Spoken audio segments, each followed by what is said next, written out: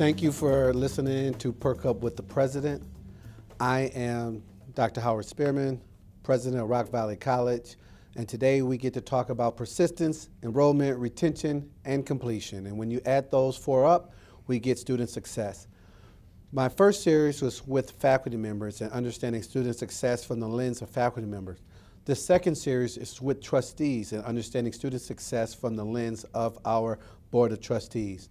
And today we have our Vice Chairman here, Bob Trojan. And so I am going to first have him introduce himself.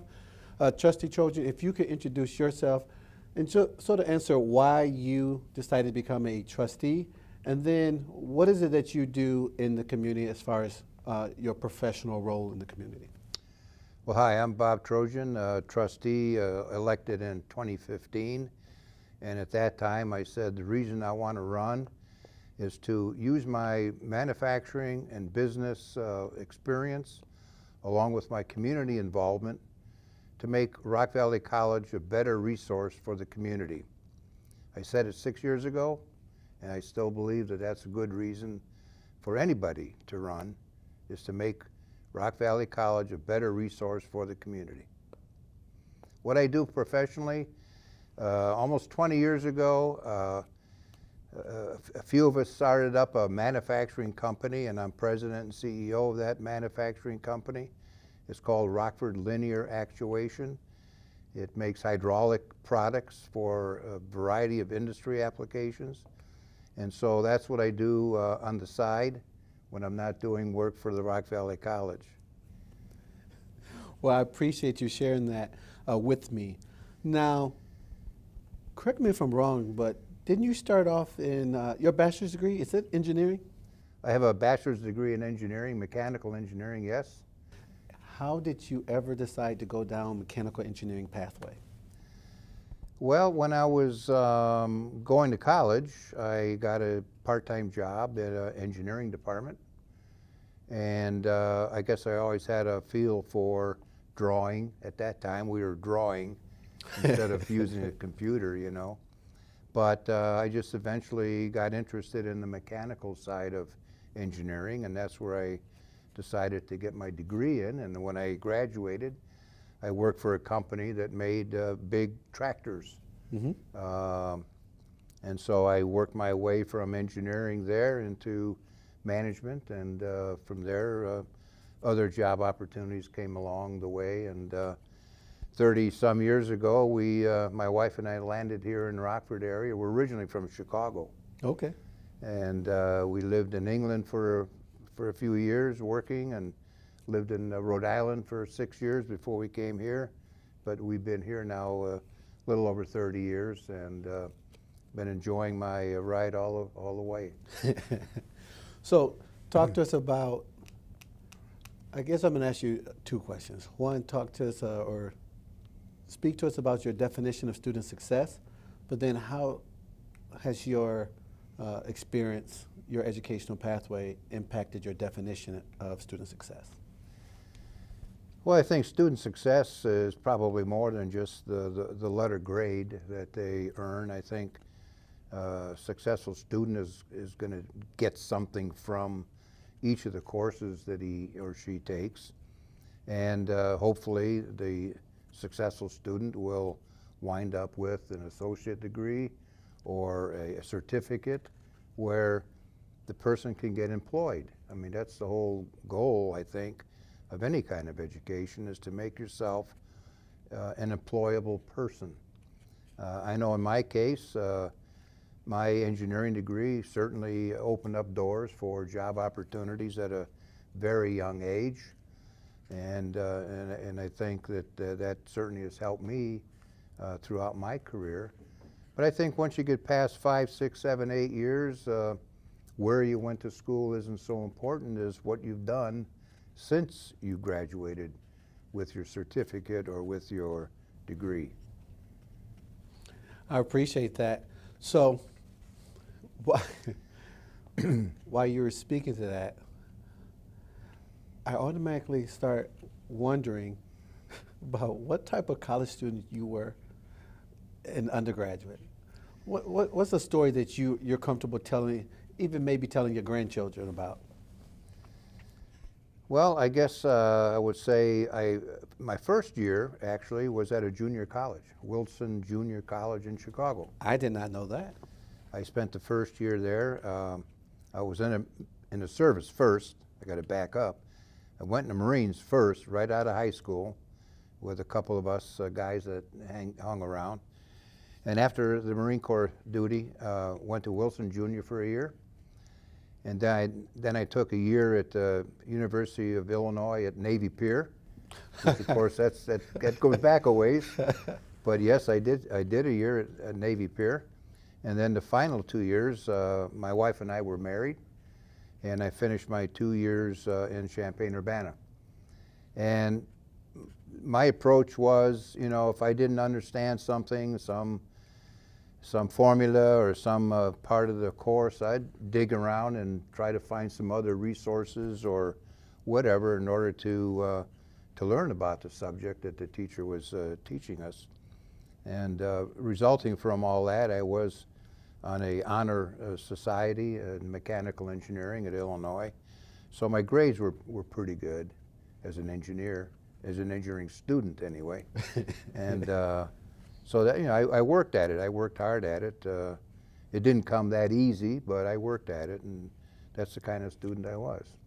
And as I say, as a result, I wound up with a nice job right out of college. Are there certain characteristics you feel that, well, let me ask it this way. Between your experience and the success that you experienced, and now you as the CEO, what are some of the characteristics you would like to see students coming out of college possess? Well, certainly any employee, whether it's a factory worker or a college graduate or a college student for that matter, we want the person to be attentive. We want them to be come to work on time. Be there. If you are sick, call in. But on the job, we want you to be interested in what you're doing. We don't want you to be a goof-off. We want you to learn the job, and in any cases, you can learn other parts of other jobs at the same time. We want you to be interested in what you're doing. We want you to be there, because I think those are big factors of success, more than how smart you are or how hard you work. It's, you know, all the other elements that make you for a valuable employee. And that's what we look for. And we try to get those characteristics in the people that we do employ. Is there a certain project that always comes to mind when it's maybe you consider it's a defining moment in your success, or something that you're truly proud of that you've created? Well, even though I was a graduate engineer, my life in pure engineering work was somewhat short because I progressed into management. And obviously, as I rose through the ranks in the first big company I worked for, I was always making good progress managerially and taking on departments and taking on whole facilities and making them more successful. I think were the big contributing success stories in my life. So I think that. And the second thing is, as I mentioned earlier, 20 years ago, the company that I had been working for was moved out of Rockford. Mm-hmm. And a group of us decided that we would want to start our own very similar competing business. And that's what we did. We went to the auction that the company called Hydroline put all the equipment up for sale, and we bought everything we needed, and we started up our company, and it's going to be 20 years this coming February, and we're still alive. We've managed the ups and the downs, including this past year, and it's been kind of a good ride, but we did it after we didn't know if we could, but we did. So what was going to, I'm assuming that was a major risk. Oh, yeah. Yeah. So what was going through your mind? Why were you so willing to take this risk? Well, first of all, the people the couple people that came with me, we knew the business. We knew the customers, we knew the the product. So we felt comfortable from that standpoint because, you know, those are the key elements if you're going to start a business. Know your product, know your customers, and so on. Well, we did that. The big risk was, in order for us to get a loan to get started, I had to put my house up for collateral. And so putting up your house for collateral for 5 years is a bit of a risk, but we made every single loan payment, and after that 5 years, the loan was paid and the house was relieved. So, but that was a risk. I mean, a lot of people don't want to put that kind of risk, but we did. And I should say I did. So, but we're free and clear now. Yeah. Well, that's important. Sometimes students don't understand that you have to step out sometime and be willing to take that risk. Oh, sure. And sometimes success can be a risk. Sometimes you have to be willing to sacrifice some things in order to move forward. Sure, absolutely. So. You gotta do some sacrificing. It's not going to come to you in a nice colorful bag. Sometimes you got to work at it. You mean you can't just get everything through drive-through and microwave? No, you can't just dial up the computer either all the time. I mean, you know, my life started off where we were still using slide rules for calculating. And, you know, if you're familiar with those things or not. And my first programming job way back when was on IBM punch cards. I had to actually punch the cards and feed them into the computer at that time. So that goes back a ways. So when I'm looking at our smartphones today, in my lifetime, a lot of technology change has taken place. Yeah, I know that in my household, at least with my oldest son, when he was much younger, I had to compete with Google on who was the smartest in the household. He was, that's not what Google says. That's not what Google says. So, but Google's not always right. Yeah, that's right. I gotta cross-check it. Right, exactly. So, as we talk about, you know, part of this is about talking about PERC, persistence. When we speak to persistence, we're really talking about student success over a semester. And then when we talk about enrollment, you understand enrollment and from prospective students getting them in. But then there's retention. So from fall to fall, so 1 year sort of success. And then you have completion. You know how we look at it. We look at it by completing a certificate, by completing their degree.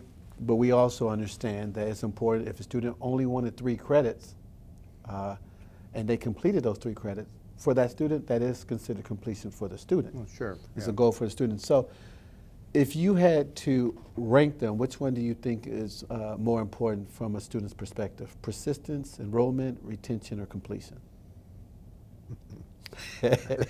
All of them? Well, I think you got to be persistent, certainly. It's a good characteristic to be persistent throughout your life in all the endeavors. And so that would be a good characteristic of a student to have high persistency, because that would demonstrate in other parts of his life, his or her life, they'll be persistent there as well. So I think that's probably a pretty important character. If you have good persistency, the rest of it's gonna come. Your enrollment's gonna come, your so on's gonna come along, your completion's gonna come along. But if you're not persistent, then I think that's probably a weak link. Thank you. A lot of people may not know this, but you're typically engaged with students in keeping them aware of robotics. And so what has been your experience? What's your passion around robotics? Sort of share that story. What do you do? How do you volunteer? How do you support students around robotics? Well, this Rock River Robotics Off-Season Competition, otherwise known as R2OC, is a local 5-team organization that started, I think this would be our 9th year. and I started with them year one.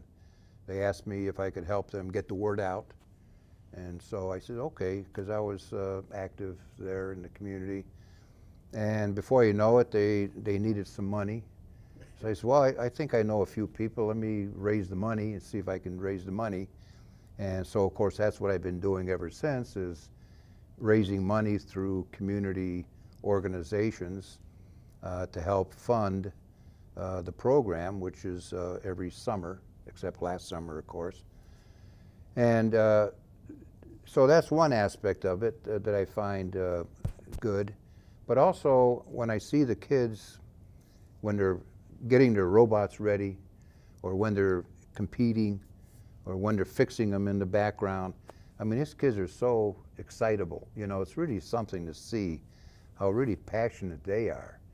And when the competition is actually going on, and you got the kids behind the keyboards doing the computer stuff, and you got the kids on the in the stands doing the cheering, and you got the other kids, if something happens to the robot, they immediately go in there and get it fixed up, you know. It's really neat to see the excitement that these kids have. And I applaud them for that, and I applaud the leaders, the counselors that work with the kids to bring them along during the course of the year, to bring the passion and to recruit. Every year they're recruiting new kids because, you know, typically they're maybe sophomores, juniors, seniors, and they go on to college or they go on to work or whatever. So the counselors are constantly recruiting kids too. And this group that is now in its 9th year, pretty much all the same counselors today as they were 10 years ago, even though their kids have gone on to college or other things. The counselors are still working with this whole group. So I think that's kind of cool, because it shows persistence. You know, they're doing their thing. They know how they can contribute, and they persist. They keep going at it. So this will be my 9th year too, and we are looking forward. We're planning July 24th, 25th at the City Market downtown, an outdoor event, because normally we have it here at Rock Valley College at the PEC, but because of the rules, we've decided that we would not risk planning it for here and then find out we can't do it. So we're planning to go to Rockford City Market, have it outdoors under the roof. And it won't be as many teams, maybe half as many, which is still about 12 to 16. We're going to be surveying those teams in the next 2 weeks to see who's going to want to come. But anyway, we're going to do that, and I think that'll draw another new bunch of people to witness it, because it'll be downtown. Well, absolutely. What I appreciate about the story is that was a story about student success, Yeah. right? We can see your passion for the students being engaged, being innovative, seeing an idea come to light. But you mentioned you were there supporting as a fundraiser, but you're also just planning, helping to plan. Oh yeah. But then you have the counselors in the background helping to recruit. Parents have to be involved as well, right? Oh yeah, sure.